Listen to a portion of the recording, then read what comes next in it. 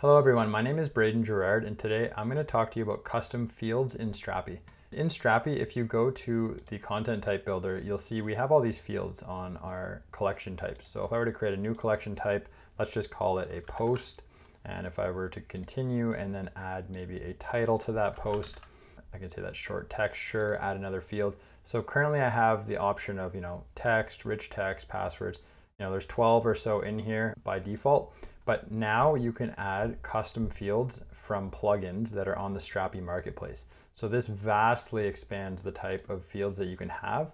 Currently, you can see we don't have any custom fields in here, but we can install those plugins from the Strapi marketplace and then add those in on our content types. So let's take a look at how you would do that now. So if you go over to the project that I have set up here, this is a fresh Strapi installation from Create Strapi app. I'm just going to stop the server here and we're going to install the Strapi plugin color picker. So to start, there's 4 Strapi plugins that you can get from the marketplace right now. One of those is the color picker. So we're going to install that one with Yarn. And once that's installed, we will run our project again.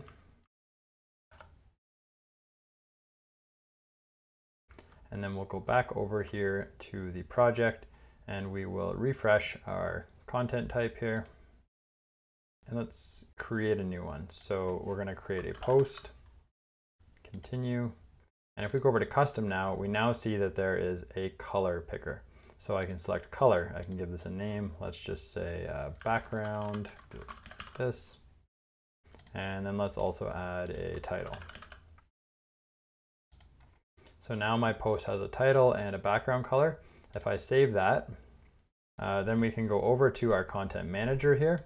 And in our content manager, we can create a new post and you'll see that we now have this color picker, a brand new custom field in Strapi. Now that is pretty awesome. And that expands all kinds of options for us in Strapi.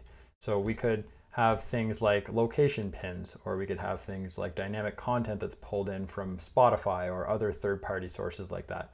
So you can add all these new types of custom fields based on the plugins that you can install from the marketplace. Opens up a whole new world of creativity. Developers can build these plugins and then these plugins can be put on the marketplace to create fully custom fields. This allows your team to expand on the UI and UX of the interface. If you want to build a better UX for your team, you can build custom fields for that. If you want to add a custom video player field, you could do that. There's all kinds of options and they'll all be available in the marketplace as these plugins get built out. Thanks for watching. Bye.